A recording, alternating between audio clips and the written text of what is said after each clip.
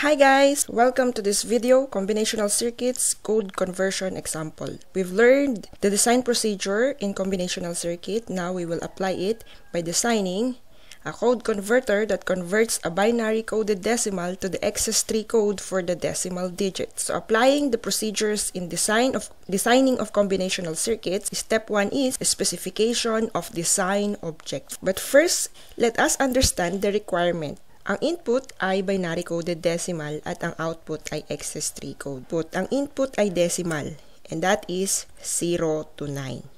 And then, we have to convert it into binary. Ang binary equivalent niya ay from 0000 to 1001. Ang binary bit na kailangan natin ay 4. A, B, C, D as our variables for the input. At yung output, Excess-3 code. Yung 0, dapat may excess na 3. So, magpla-plus tayo ng 3 each from 0 to 9. And our output is from 0 plus 3 is 3. 9 plus 3 is 12. So, our output is from 3 to 12. Convert that into binary and that is equivalent to 0011 to 1100. Apat na bits yung kailangan. W, X, Y, and Z. Okay, so na-define na natin yung number ng input, 4, number ng output, 4. Next tayo, requirement is derive the truth table. So this is the truth table. Input, BCD, output, Excess-3 code. Kasi 0 dapat may excess na 3 and that is equivalent to 3 or equivalent to 0011 and 1 which is 0001 plus 3, kailangan may excess 3 which is 4 and that is equivalent to 0100. And gagawin natin yan, plus 3 lahat yan, up to 9. So you observe that meron tayong 4 na binary bit. Ang 4 na variable, ang maximum number na pwede niyang gawin ay from 000 to 1111. Pero, inabot lang tayo ng hanggang 9. So, anong gagawin natin sa 10 to 15? O, yung 15 is 1111 sa binary, diba? So, anong gagawin natin yan? We will view the 10 to 15 as don't care. So, hindi wala tayong pakialam kung ano man yung maging value nila para makompleto lang from 000 to 1111. Step number 3, obtain the simplified Boolean function. Nasaan ba yung mga output natin? Ang output natin ay W, X, Y, Z. So, we have to obtain the Boolean function of each output. So, output natin yung 4 na yan. Unahin natin si W. Ang concern natin ay kung saan nag-1 si W. And that is in 5, 6, 7, 8, and 9. Let's plot that into the K-map. For W, i-group natin siya. So, the maximum na pwede nating ma-group dito ay 16 ba? No, kasi wala namang value tong mga to. How about baba tayo sa 8? Meron ba? Yes, meron. Ito. And we will group that into group yellow. And to know the value of that mean term, A is 1, okay? 1, 0 para kay B, hindi pwede. At lalong-lalo na para kay C and D. Walang magkakaparehas na value para kay C at ganun din kay D. The value then for group yellow is A. Meron pang natitirang 1, i-group natin. Let's group it into violet. So, A, hindi pwede. B, parehas na 1. So, yan yung kukunin natin. Okay, si B. Sa taas, tingin tayo. C, hindi pwede. Magkaiba. 1, D. Parehas. So, the value for group of violet is B, D. Group of blue, and that is for A, magkaiba yung value. Para kay 1, parehas ang value ni B. So, B tayo. And here, para kay C, yes.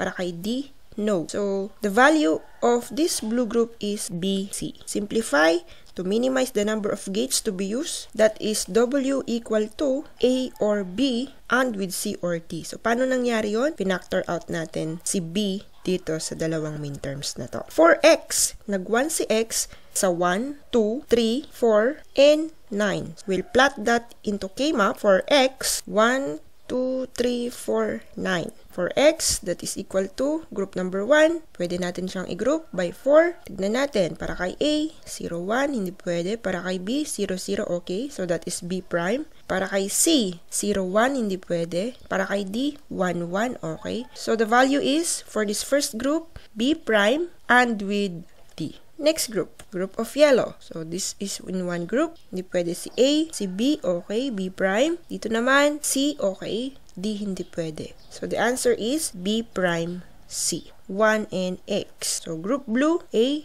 hindi pwede. B, okay. And with C prime, D prime. Kasi 0, C prime, D prime. So, that is B and C prime, D prime. Simplifying the value of X to minimize the number of gates to be used, that is equal to B prime, C or D, or with B, C or D prime. Next output, Y. Output Y, saan banda nag-1? Nag-1 siya sa 0, sa 3, sa 4, sa 7, and sa 8. So, plot that into K-map. For Y, K-map. Group those adjacent cells. So, for group of yellow, A, walang magkakaparehas. B, walang magkakaparehas. C and D, pare-parehas. So, we'll get that value.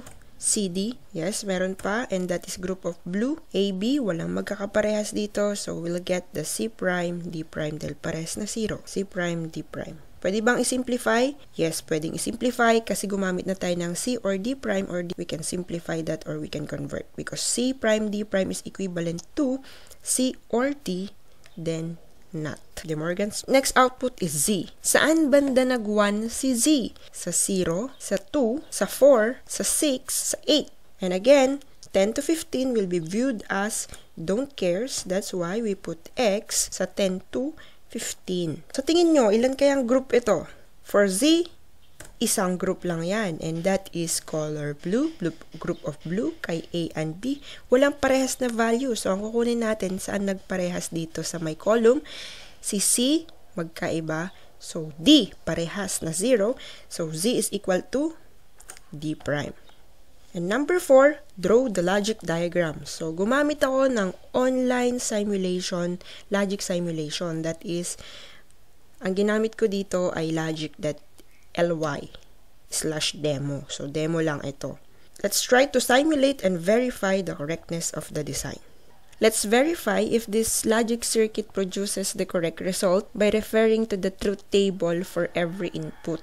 As you can see, A, B, C, D are our inputs, W, X, Y, Z are outputs, A is the most significant bit for the input, D is the least significant bit for the input, W is the most significant bit for the output, Z is the least significant bit for the output.